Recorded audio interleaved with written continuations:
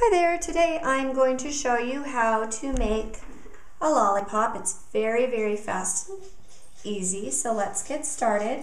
We're going to start out by making a circle. Do the best that you can with this. It's pretty challenging making a circle, even I have trouble with that.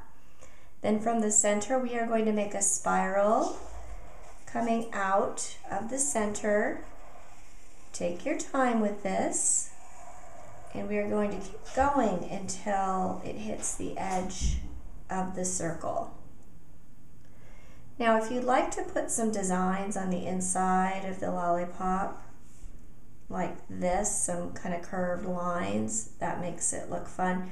And you know what you can do? You can add a lot of different colors to this. It reminds me of one of those lollipops that you get at amusement parks like Disneyland or Disney World. All right, then from the bottom, going to make a stick coming out with two straight lines and a little circle at the bottom. There you go, there's your lollipop. Thank you for watching.